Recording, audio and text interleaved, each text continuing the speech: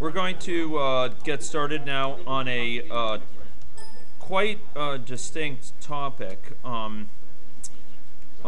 is, we're going to be talking about discrete event modeling. This is lecture 22 for those interested in following along, and I would like to encourage those to follow along as some of these slides will be helpful for sort of musing after I move on, because in this, as for the previous lecture, I'll have to go pretty fast. So AnyLogic has rich support for what's sometimes called network modeling or irregular spatial, which involves irregular spatial embedding.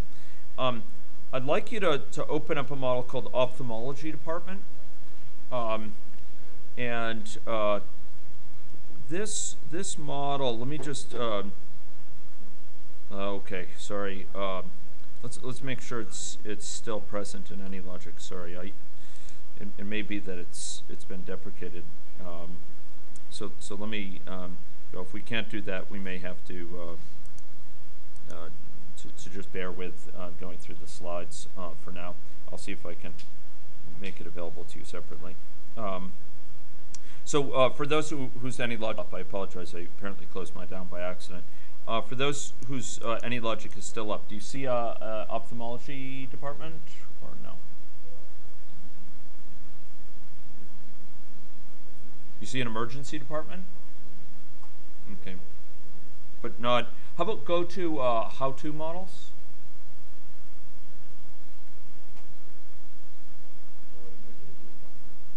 Okay, emergency, but how about ophthalmology? Okay. Okay, pardon me. I should have planned this. Oh, here it is. There it is. So, folks, go to the help menu, example models, and you'll see it right here. Ophthalmology department. Just 4 up from the AnyLogic FAQ. AnyLogic tutorials. See that?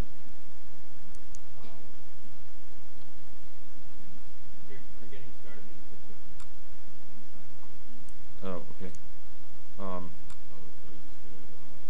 Okay, so. Oh, you know what? Oh man, okay. There used to be actually a model provided. Gosh. Okay, I may have to. Yeah, Jeff.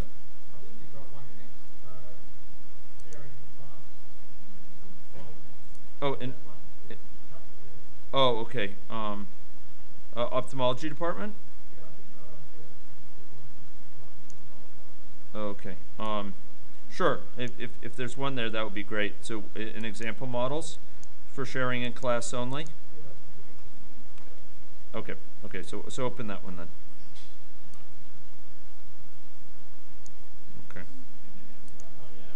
Okay. M drive. Yep. Okay. Example models. For sharing in class only, within class only, and then ophthalmology department, AnyLogic 622. Okay. Yeah. Okay. So let's first of all run this. Let's run this model just so you can get a sense. I'd like you to run main phase 3. You'll see. Oh, sorry. I'd like you to run simulation here. Okay. And what you should see is something along these lines. Oh gosh, I left that in. I'm sorry. That's supposed to be a doctor, not a fighter jet. Sorry. That was a result of the MIT class experimentation. Okay, so here we have people presenting for care coming in here, and they're cared for by the U.S. Air Force. So there's doctors up here awaiting patients, and when the doctor goes to treat a patient, they transform into a fighter jet and move at high rates of speed to the patient, and then they escort the patient down to waiting rooms, which are reserved specifically for that patient. they administered care in a way that only a fighter jet can, and then the patient is freed and they leave, and the doctor goes back to the room where they transform into Clark Kent and have a white coat once again. We're going to talk about how a model like this is realized, and talk about how it can be generalized to much more sophisticated scenarios yet, just a little bit in terms of things like operation of an entire hospital. This emergency department model is even more evocative. You don't have fighter jets for doctors, but what you do see is a real-life process of people presenting for care, meeting a triage nurse, being routed to various rooms with various types of diagnostic equipment, including VCUs and X-rays, CAT scans, being treated by doctors, being escorted by various types of nurses, and treated with various types of technicians, and then finally leaving the hospital with escort to a point. So that's an even more sophisticated one. But we're going to be talking about how this modeling is built up. And I'm going to have to combine my comments with great brevity here. What we're dealing with here is sort of a resource-based type of modeling, process-centric, where front and center is sort of a set of processes that operate on patients. Those processes are governed by, in terms of their operation, who they can operate on, how frequently, et cetera, by a variety of constraints. People flow through processes. There's queues, awaiting processes where resources are not yet available. There's resource pools, such as for doctors, nurses, rooms within the hospital, the piece of diagnostic equipment. And fundamentally, we have these entities flowing through the system. Here, these entities are patients. And it's kind of more of a passive model than you typically see within agent-based modeling, in the sense that they flow through and they're operated upon by various processes. These flowcharts that we've seen essentially specify, so if you double-click on main phase 3, you'll see something that you're not used to seeing in a main class. You'll see a flowchart. And this flowchart articulates, it specifies the set of processes that operate on patients. Flowcharts can be quite complex, so they can involve branching, entities going in two directions in parallel, so someone can get a manicure and a pedicure at the same time, and flow through the system along multiple ways and rejoin. You can also have them be hierarchically defined, so that you can have, for example, subunits that are sort of modularly specified for VQ scans or ultrasound scans or CAT scans, dealing with various processes associated with administered by various healthcare workers, etc. And these flowcharts specify this process. And AnyLogic has a quite detailed language that you build, out of which you build these flowcharts. Resources are required for processing at different points within these flowcharts. So if you're awaiting the care of a doctor, that doctor will need to be freed up to deal with you before you can be processed. They may currently have a queue of other patients awaiting them, and you'll have to wait for that queue to be freed up for the doctor to go to you in particular, so you get in that queue. Entities interact with resources. They may so-called seize a resource. So they may seize a resource like a room within the hospital, seize a resource such as a piece of diagnostic equipment, and even seize, it may sound transgressive, but it's not, but they may seize a doctor or they may seize a nurse. And so that nurse is then associated with them, the doctor's associated with them. They can further attach and detach, so they will travel with pieces of mobile equipment or with a doctor or a nurse. And there's homes for various types of resources, to whence they return. And people will move over polylines. Now, it turns out agents can move over polylines too, just like we had moved to yesterday. They can move along polylines, although we didn't have time to talk about it. To do this, we have to specify a network, and a network groups together logically the entities, the resources, and portions of the workflow. Okay, so let's go take a look at our model, and if we're, I'd like you to click on, well, if you click on main phase 2, you'll see something like this, where you'll see there's a more abbreviated process, and then there's a network here that links together resources here, doctors, procedure rooms, and scopes. And you'll notice that one of the first things patients do when they enter the areas is they enter that network. They're associated with that network.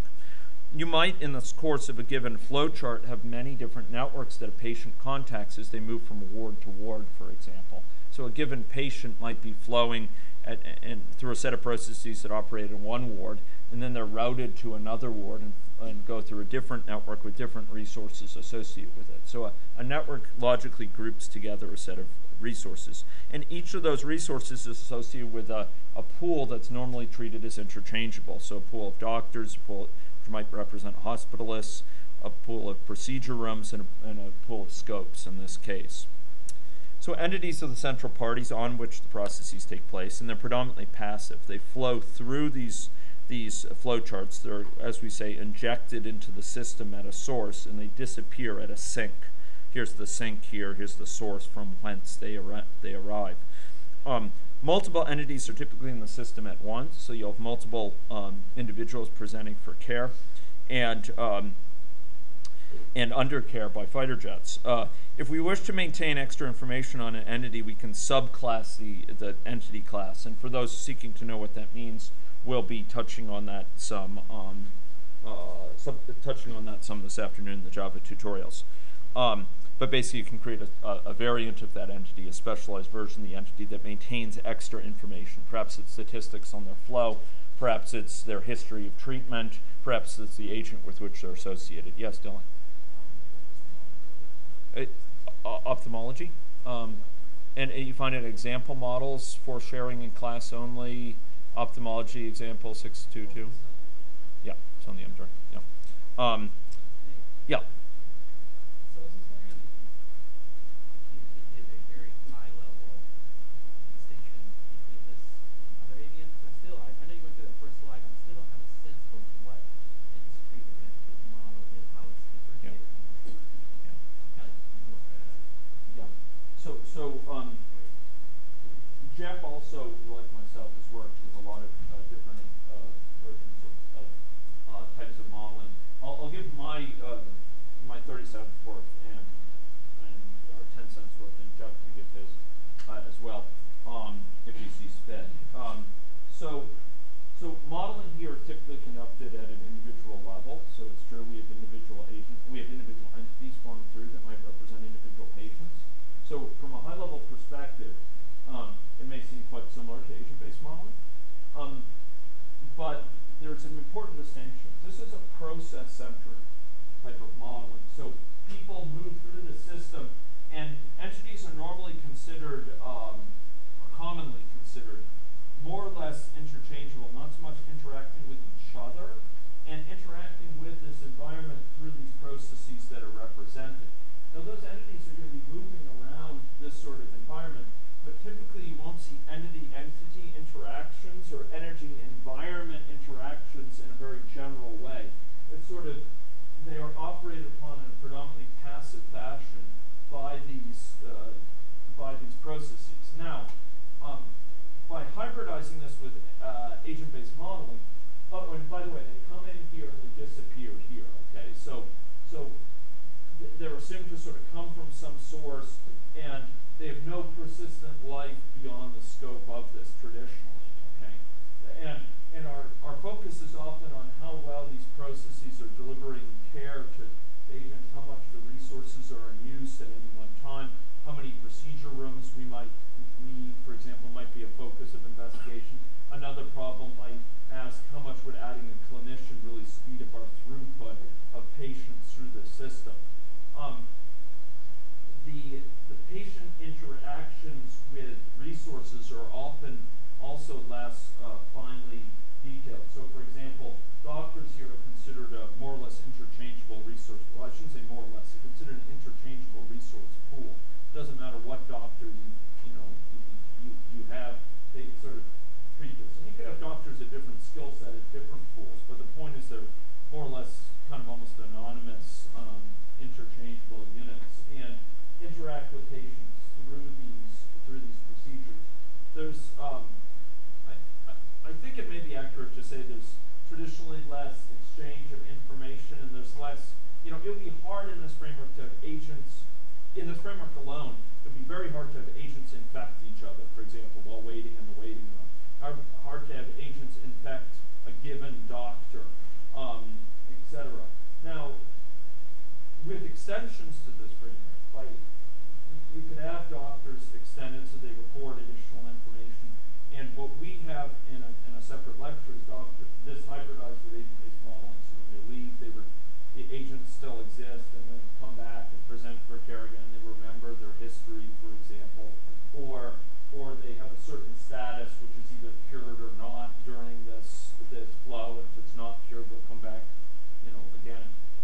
And doctors might be individually paired with patients based on patient history. If you saw that patient before, you're more likely to be paired with them again, something along those lines.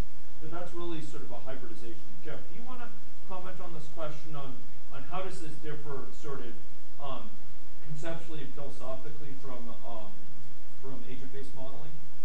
Yeah. The way I see it is that the process-centric discrete event is really a machine metaphor, and you're really thinking of the patient as a piece of meat, or at least unconscious, and they're just moving through passively a process. So it's an abstraction of the process level. My view of agent-based is that it's a biological metaphor. So an agent acts. So if you like, It is agency. yeah, thing that acts. Yeah. And basically, so it's this biological metaphor, so that an agent can have, if you like, control behavior. I guess one way you could think of it is that you've got a patient with a state chart, either passive state or active state. And so the idea is there, so you can actually then act. So you act, what do? You not only do you apply methods to yourself and interact with others and the environment, basically. But so that's basically Good. the difference. I appreciate that. And just like with system dynamics and agent-based modeling, there's hybrids, and also you can kind of, as I mentioned earlier, you can kind of twist one framework to kind of approach the other. And from my perspective, and this is my perspective as a computational scientist, there's you use these things as tools, and you don't become a slave to the tool. You choose what specification mechanism is most natural for expressing, for characterizing, for specifying your particular problem, and you mix and match them, or different sub-areas of your problem, and you mix and match them in a pragmatic way. And so you kind of get a feel for where the natural cleavage lines are. For example, Yuan's model yesterday that she presented has a process of contact tracing represented in it. And I would say if that were a bit more complicated, I'd be tempted to put it into a hybrid with a discrete event model. Because then you could have, healthcare workers being resources secured by a patient required to, there's a public health nurse that's required to perform the contact tracing, and if she's caught up with related to a different issue, she can't be doing the contact tracing, and these TB cases would flow through the system, TB contacts would flow through a system, and you could map it out quite nicely, more naturally than you would in an agent-based model in AnyLogic by itself. And I think one of AnyLogic's great strength is, again, you could use each different area of modeling to capture different sub-pieces of the same model. So those things that are process-centric, you could do with this. Those things that involve agents in a rich way, interacting with their environments, making decisions with agency and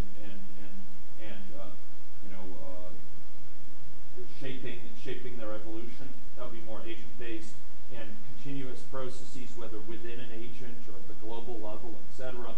captured very, very succinctly, crisply, transparently using system dynamics.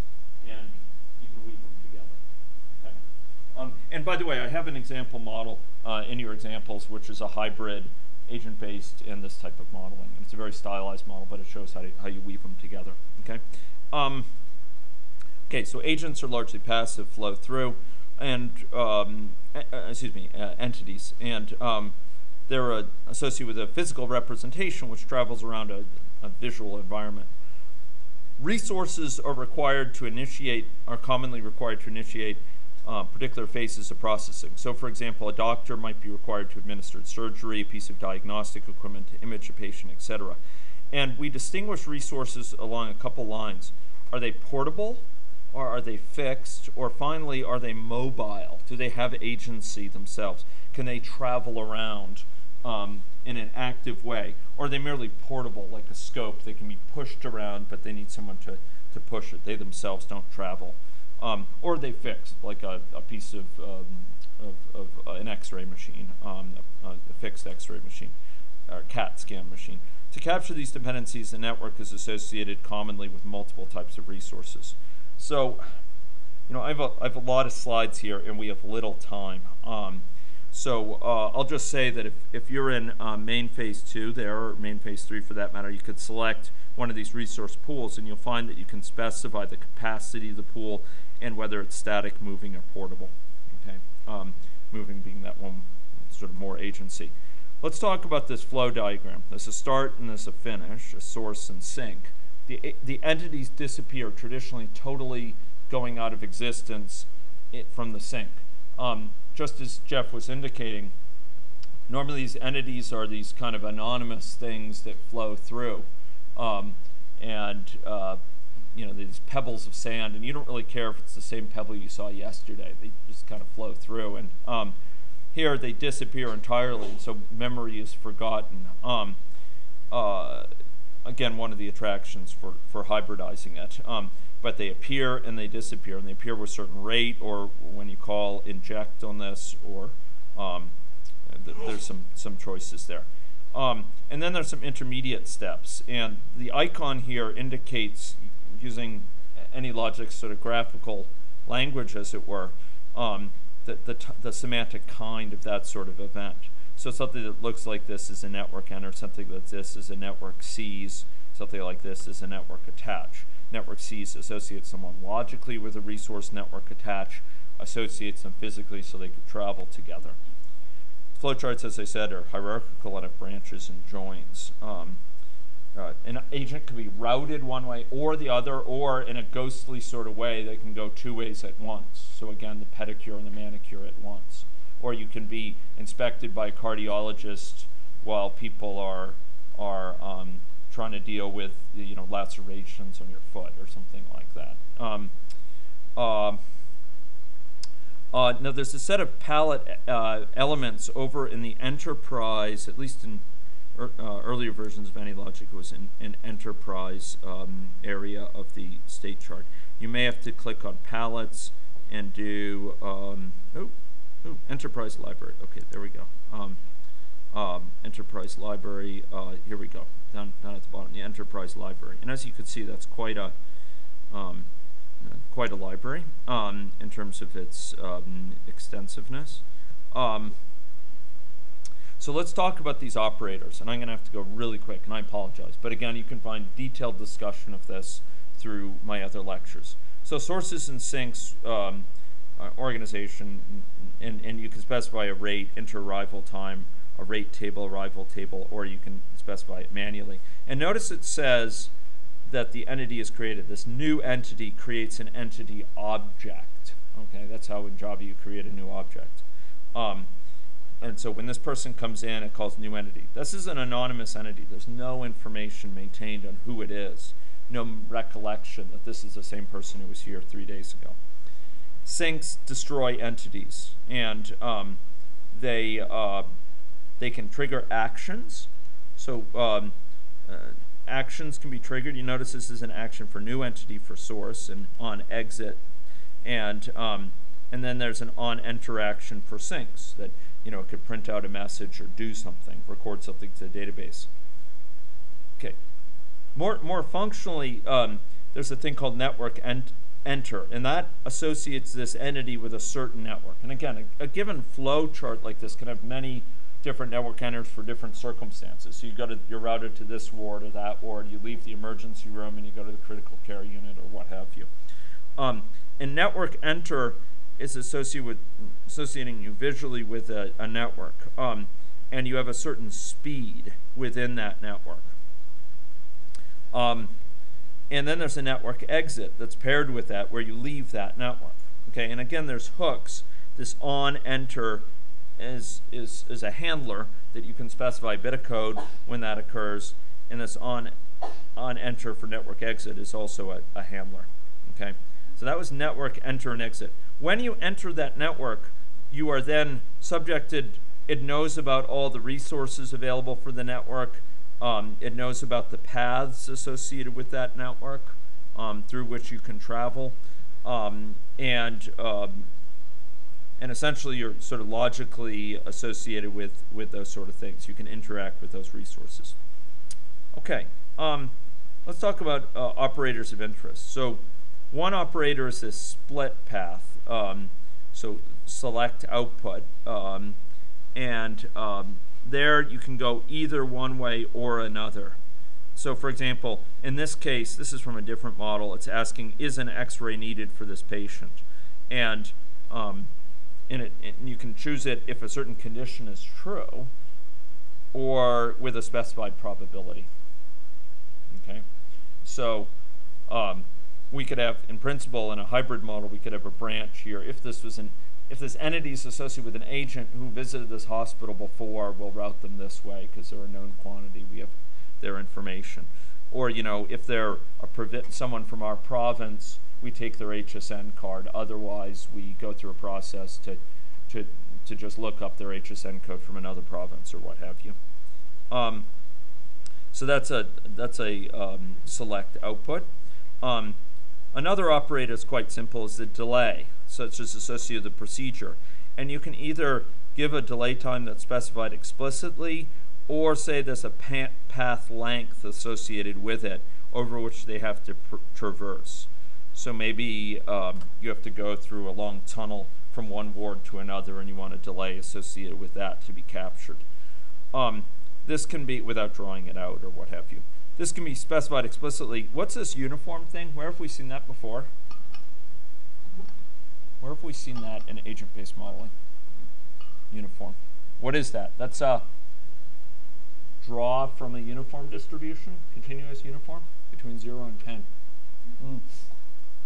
So remember, this is all in AnyLogic. This is all the same basic framework in terms of a lot of the methods you're calling, etc. And you notice this says a capacity of 5.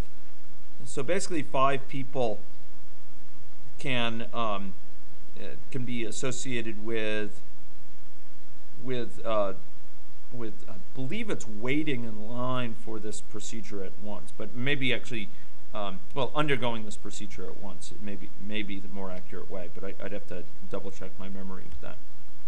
Let's talk about resources. Frequently, resources are required to initiate a particular phase of processing.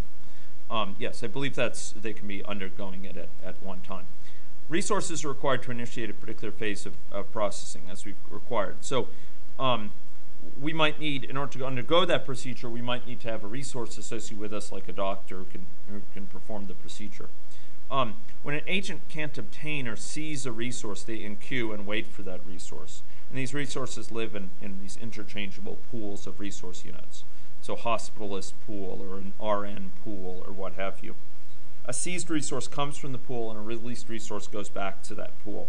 If we wish to distinguish resources, we create different pools. Much as if we wish to distinguish someone in an aggregate model, say men and women who are infective with gonorrhea, we would put them in separate stocks. Okay.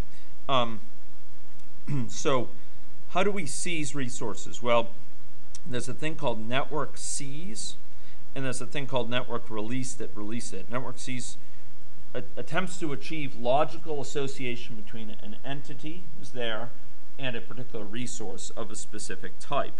And then release releases that association. And again, these are the resources associated. So it's seizing a resource within the network which it entered, and those resources are defined associated with the network. Okay.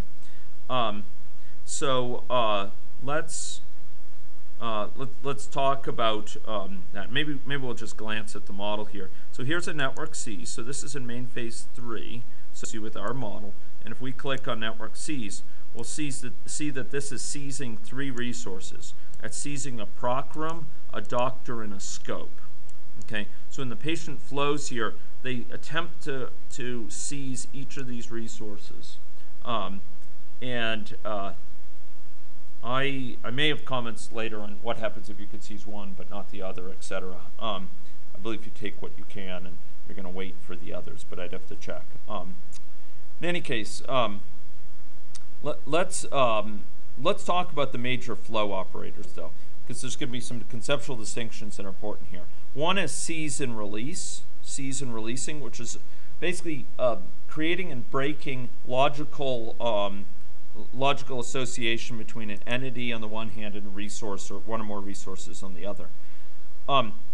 For non-static resources that could travel around, that are either mobile, they can move like a dock or an RN, or they're portable, like a portable scope or a portable X-ray, you can use what's called network attach. And what that means is when the patient moves with that resource, that resource will be brought along with that patient. Okay. Again, entities are very different here than the resources. So a doc here is not just an entity. They're with an agent-based model, they'd be another type of agent, right? You'd have a doc agent, you'd have a patient agent. Here, they're different sorts of things, and in a way, they're their own solitudes. There's a doc who's a resource, and about resources, they're part of an interchangeable pool, and patients are these entities that flow through passively. Docs are sort of awaiting needs of patients and are there to allow for certain treatments to take place, but they're not flowing through the system. So there's kind of this different status that's associated with it. There's further for moving entities which can move themselves, docs, RNs, etc. There's a network move to. And for when someone moves mobile resources to a location, you could use network send to. Okay, we'll talk about that in a bit. Okay, so a key distinction here is between seizing and releasing a resource, which really asks, is it associated with this entity? That is it reserved by this entity? And attaching, detaching it, will it spatially follow? Will it move with the entity? Okay, so here we saw network C's associated with certain resource pools. By the way, for someone who has Java background, Dylan, do you recognize what this is here? Do you recognize what this thing is here? Yeah, it's an array. Yeah, exactly. So those curly brackets are used here because you could specify the contents of an array using curly brackets. And so that's just a sort of aspect of the Java base rearing its ugly head. Okay, so what this does is it seizes one resource unit from each pool. One resource may be seized while waiting for the others. Okay, network release dissociates themselves. So let's go to network release in this thing. Network release. Yeah, there's a network release. It's listed under release there. So they give it a name that's a little bit different than its type, which is network release. And notice it says release all seized resources, and moving resources return to their home location. So when the patient reaches this point, the fighter jet returns to its home location, right? And the scope is actually brought by the fighter jet home. Okay, let's talk about network send to. So network send to, there's a thing called send to storage here, okay? And what this sends is it sends a mobile resource, a doctor, to the location of a seized unit, the scope. So the scope as a resource lives in a certain location, and he's going in the form of a fighter jet to retrieve that location. Okay, so here we go. So let's slow this down a little bit because those fighter jets move awful fast. So maybe we're gonna have to. Oh man. Well, here let's go change the speed with which those fighter jets approach their target. Let's go down to doctor.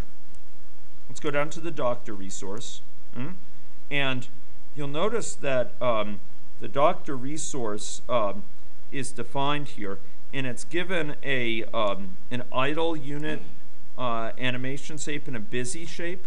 So the busy shape is fighter, and the idle shape is shape doctor. Okay. Let's just give them a different shape. Imagine how expensive our hospitals would be if every doctor were a fighter jet.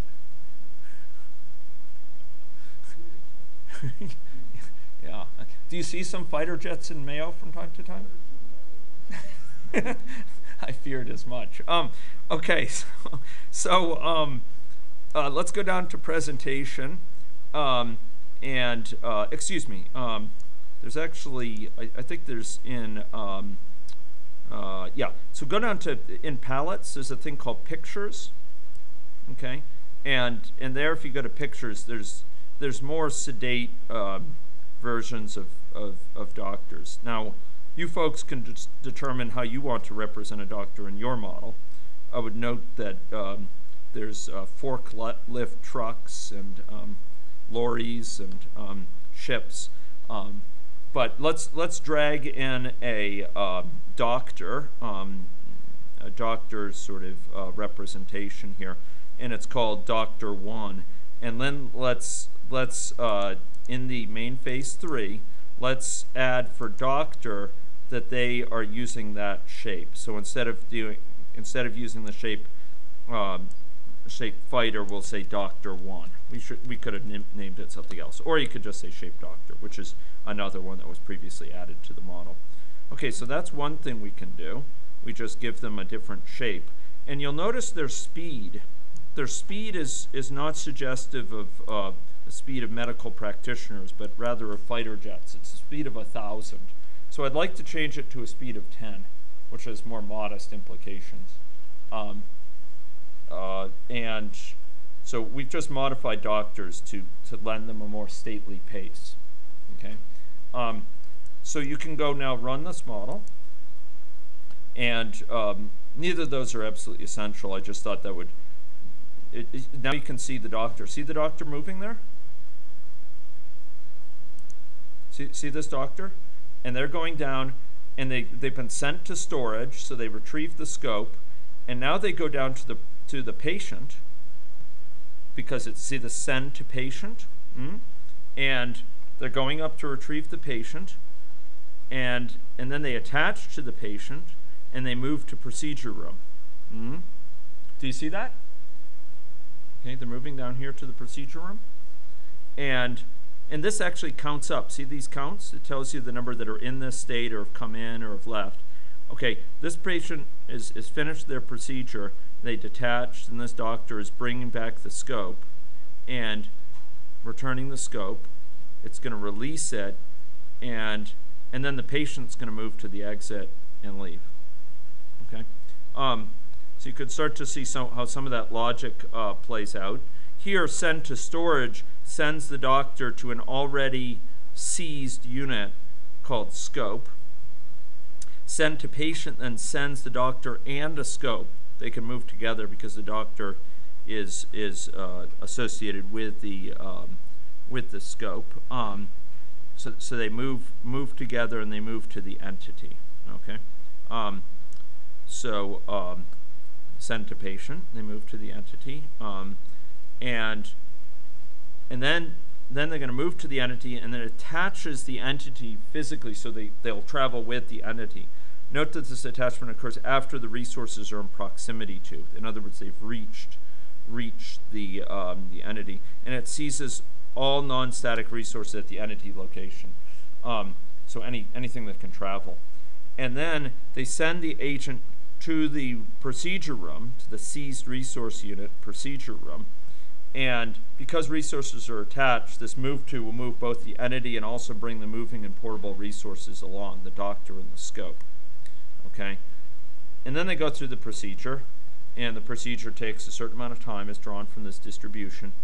And then they detach. So they detaches from all resources, returns the scope. So the resources to send are the doctor and the scope, and it sends them back to the entity. Note that these are defined kind of from the perspective of the entity. So in other words, the resources send are the doctor and scope associated with it, and its destination is given by a node called storage room, which happens to be the room, the home node associated with the scope. And then once it gets to the storage room, it releases all seized resources, and the moving resources move back to their home location. Okay, and then you'll notice. So that's the logical flow of this sort of thing, and you'll notice that you can build these sort of flow charts quite flexibly using this palette, which is located over on the left side of your screen. So from this enterprise library, you can put in more things. You can put in splits. This is a teaching example, so it's particularly stylized and simplistic in its depiction, but it gets you thinking about how resources associated with people they're attached to people, and how you deal with detaching and resources going back to their home locations, etc. So Dylan, yeah.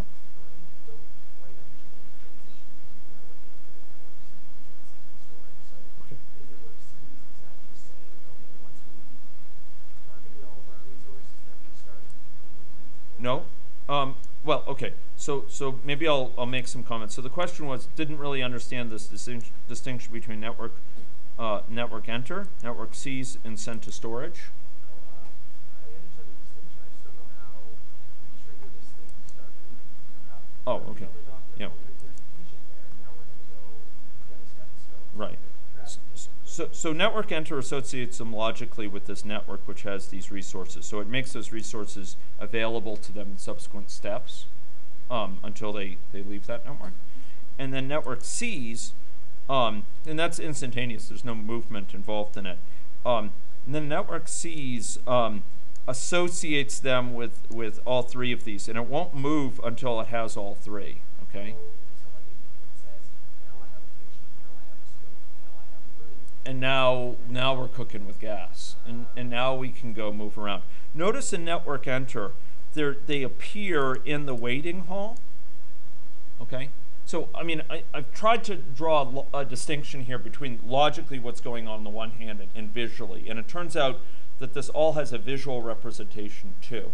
But they appear at that waiting hall, and they just, in terms of semantics, they're waiting in that waiting hall until all three of these are available, the doctor, the room, and the scope.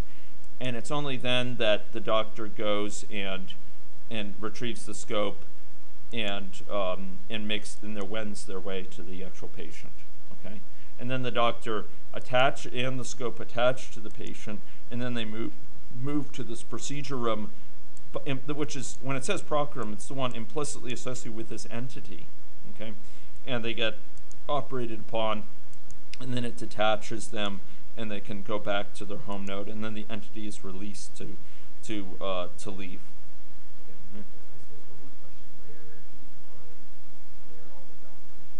Yeah. Okay. So let's go down to doctor. So if we go down to doctor, it's a very good question. You notice it says it's moving, right? It's a capacity of 5, etc. And it says its speed. But you'll notice down towards the bottom it says home node. Okay. Home nodes. Now, and you'll notice also the scope. If you click on the scope resource, that too has a home node, the storage room. So the doctors are in the staff room. The scope is its home is the storage room. Now, the plot thickens a little bit when you talk about the procedure rooms, because they're defined not by a home. I'll distinguish this from those two. The doctors in the scopes live in a single node. See, it says home defined by single node here. Whereas the proc room is defined by a path across nodes. So see this path over here? That actually defines a set of resources. So these are 3 rooms associated with that resource. And there's a kink in the middle, so it marks this one as well. Basically, these where it begins, ends, and where kinks are, it knows that those are a marker of the visual resources associated with it. Okay, so capacity is defined by a home shape. So if we had another kink in it in a different room, in a different rectangle, it would be associated with it. Exactly. A kink in, yeah. Exactly. Yeah, yeah, yeah. Okay, so there's a visual depiction accompanying this logical flow that we're starting to get into. We've dealt with the sort of logic of it. Now, entities are associated with icons. With what icons are entities associated with? We can. I think it's depicted right up at this source. If we go up, you notice it says entity animation shape. I make it half. Chance 50% it's a patient. Otherwise, it's a shape patient. So there's some actual variation there. Resources are associated with locations and icons. We just saw that. We actually changed ours back from a fighter jet to a more sedate representation. And then locations, they're further associated with, we just saw that. They're associated with a node as marked, as specified, explicitly as delineated by a path. Movement networks are associated with routing paths, okay? So if we go to look at the network, click on network, it's associated with what's called a network group, which is located over, if you were to go expand this, the network group is under, like main phase 3. It has this network group here and it's a set of polylines. And these allow it to route people between different locations automatically. So AnyLogic figures out how to route someone from this location to that location along these resources. And this essentially says the resources associated with this network, okay? And specified by this network group, these set of visual resources. And then the presentation, the entity, we said it's set by the source. Presentation of resources is set by the idle and busy representation. And then network enter, it specifies the speed to use for patients, and it specifies where they appear in the logical network with which are associated, as we saw. Okay. And then you notice these polylines, those are the elements over which the agents move. The entities move, excuse me. Entities and resources move. So they follow these polylines, okay? And you can stretch them as you see fit. And, here, if we're in this model, watch this. If I'm in main phase 3, I can put a further kink in this room. So if we watch this right now, and we watch how people go to this last room, watch this. I'll speed this up a bit. But watch how, okay, so they basically kind of go with this, they kind of are traveling along here, right? And that's no accident, it's occurring because this line here. Now if I double clicked here, oops, oh man, I have to ungroup this, I guess. Maybe I'm not gonna do this. I would have to ungroup it and regroup it. Well, okay, excuse me, no, maybe in phase 3, I can go to presentations, and then I can go to network group,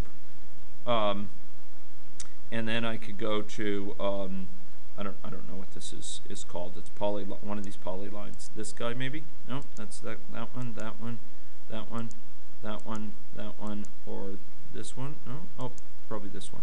Okay, can I double click on this? Yes. And then I could drag it like way out here, right? What do you think they're gonna do now when they travel? They're gonna take a circuitous route. So watch this. Boom. Okay. So we'll speed this up. Okay, they're the first two. Okay, see that? They went up and they kind of traveled around. So those lines are describing their routes of flow. Now, what's kind of nice here, and so by the way, an important point I don't want you to miss. Ladies and gentlemen, the time taken from someone to go for a patient to be processed here is an emergent property. Look at that. It ran out of the capacity of the waiting room. So they were building up there. Why were they building up there? Well, in part it's because the speed of doctors was so much lower. And in part it was because we had the doctors here going on the circuitous route. So the time required to treat a patient here, ladies and gentlemen, is the emergent property of their physical path that they take, as well as of these other things like how long the procedure takes. So suppose we were to transform doctors back into fighter jets, well, or to lend them the speed of fighter jets. So let's give doctors down here in the lower left, let's perform an intervention and have them travel at a speed of 1,000 again.